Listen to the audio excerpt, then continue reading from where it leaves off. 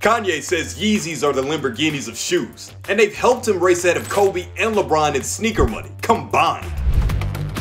Kanye West is one of just 7 African American billionaires. He's worth $1.8 billion, slightly ahead of Michael Jordan, and most of his riches come from Yeezy's success.